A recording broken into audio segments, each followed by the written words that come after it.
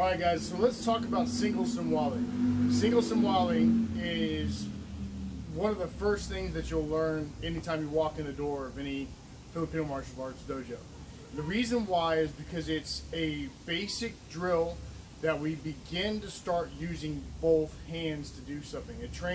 Sinawali was used in the Philippines to train both hands to be able to do something. Most of us don't do everything with both hands the same. And even now, after many years of doing martial arts, and Filipino martial arts in particular, I still don't do things quite as well with my left hand, but this drill will help that along and help your left hand become stronger. Let's talk about this drill in particular, what it's meant to do and what it's not meant to do. First of all, what it's not meant to do is it's not meant to be a literal thing. You're not going to go into a fight thinking I'm going to do sinawali on this guy. That's not what it's for. It's an abstract drill that you can do over and over and over and over again.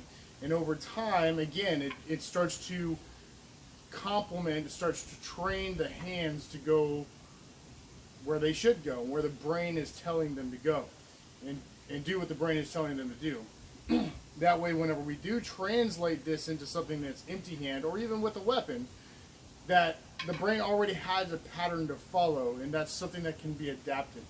A lot of martial arts, they'll train you in particular combos or particular techniques, and then try to expand from there, and try to have you extrapolate a pattern of movement out of that. We show you the pattern first, and then we force it into our movements and let you, and then that way you already have the pattern, and then you're allowed to apply it to the movements later. Okay, so single sinawali. Single sinawali still takes 2 sticks. All sinawali means to weave, or in the Philippines, if you talk about sinawali, it means 2 weapons of equal length. It could be 2 daggers, it could be 2 swords. In this particular case, it's a pair of rattan sticks that are, kind of a medium length. Okay, so when you're doing sinawali, it is 2 sticks, but single sinawali just means that you're doing one side at a time. One side is attacking at a time. Okay, and this is the pattern. I know it doesn't look like much, at least in the air right now, but what you're doing is you're going to start in your chamber. This is very important. You'll hear us talk a lot about chambering. And all that means is if you're right-handed, and this is the left side chamber, this is the right side chamber. Right side chamber, which is what we typically do, even if you are left-handed for right now, go for the right side chamber. It means your weapon hand, your strong hand, your right hand is going to come up to your shoulder. This is that's the power strike. This is kind of the caveman type of overhead strike. So that's going to go up to your shoulder. Your support hand is going to come underneath your arm on your rib, and this is kind of a supporting type of roll. Okay, so with single sinawali, again, one side is going to do the attacking at a time. One side is going to do 2 strikes, and it's going to be a arced strike. So it's a high strike that you're going to cut through, and you're going to immediately come down and hit a low strike. Okay. So that's all this is. So strike high, strike low. Strike high, strike low. Starts off in my chamber, goes through the top of the target, cuts through, and then hits the bottom of the chamber. And I'll show you why it doesn't cut through on the bottom here in a second. Okay. Here's the fun part. While the right hand is doing this, the left hand is going to move this chamber from down here up to the top chamber on the left side. Okay?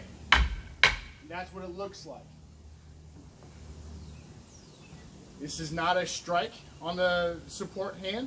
It is simply just moving the chamber from here up to my shoulder, because it's getting ready to do the same thing. Once I do my low strike, this strike actually, the first strike cuts through, the second strike bounces off. And I'm going to come back to my other chamber on here. This is exactly a mirror image of what I just did. So now that I'm here, then I just repeat the process. So my left hand goes through the top of the target, down on the bottom, while my right hand comes and brings the stick up to my shoulder, and then this returns to its chamber, and then I do it all over again. Okay, now, here's the thing. You're like, okay, maybe that's simple, maybe it's not. You're going to get out to your post, or you're going to get out with your partner, and you're going to realize, okay, this doesn't look the same. This doesn't work the same as what I think I just saw. That's completely fine. One of the keys to getting this is that you have to be patient with yourself, for one, but also whenever you're going through the motions like this, you need to allow yourself time to just get the pattern, and then we'll clean it up and we'll speed it up as time goes on. So it needs to be nice and slow. Also, it's okay if the first couple of times you forget about your left hand. That's what your body's been doing for a while, or you're offhand. It's okay that you forget about it. So if you find yourself in this position, like, oh, what am I doing? That's completely okay. Just make time, make the correction, and then start over. I find for my first couple of times to do this with any student, that just work on the right side. Okay, so you with your partner or with your tree post or whatever it is, you're just going to go. That's it, and then reset. And reset. And that's all it is until you get that down pat. Once you get it down pat, then you can go on the left side.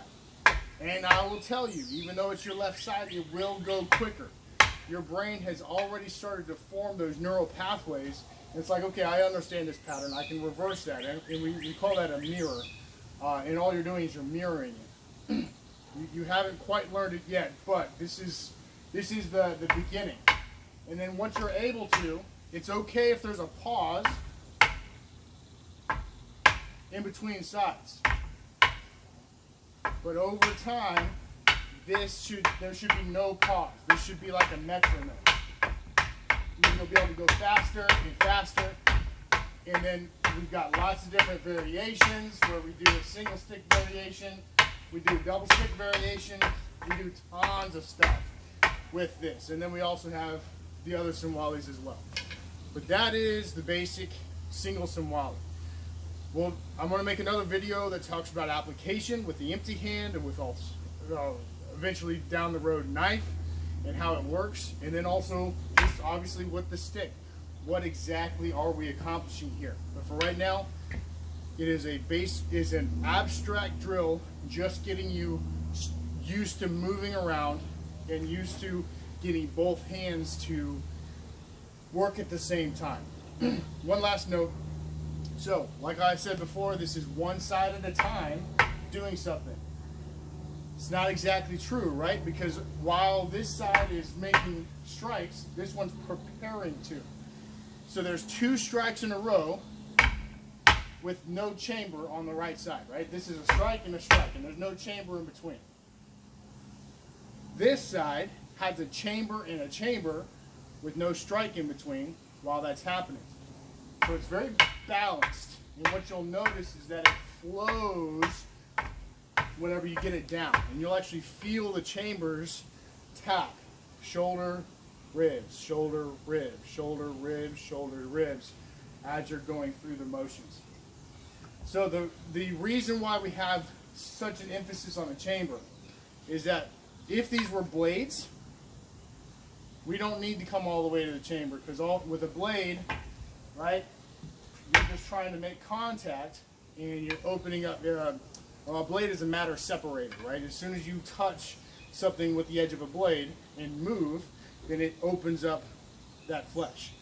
With a stick, or with any kind of blunt force trauma instrument, you're trying to create momentum, and it's a matter pulverizer, right? So you're trying to create momentum. The problem is, if you're sitting there fighting and you get used to firing off your shot from here, you can still create a lot of power, but not nearly as much as if you come up to your chamber. Now, would there be a situation in time where you might want to pull off a strike like this because you got an opening, it's a window of opportunity, and it might be closing quick? Sure. But for the most part, the fault will be that you didn't chamber far enough to really get a good enough swing. So that's why we use sinawali to train ourselves, that muscle memory of returning the strikes to the chamber. That way, whenever we do start putting our hips into it, then it really starts to light up. And it's got the most amount of ground to travel, right? Momentum is mass times acceleration. So it's got a maximum amount of time to accelerate towards the target, and it's already a fixed mass to create as much momentum as possible. All right, single sinawali, there you've got it. This is the basics. We'll be doing single sinawali for the rest of your time in Filipino martial arts, so get comfortable with it. We'll be here a while, and it's just going to grow from here. All right.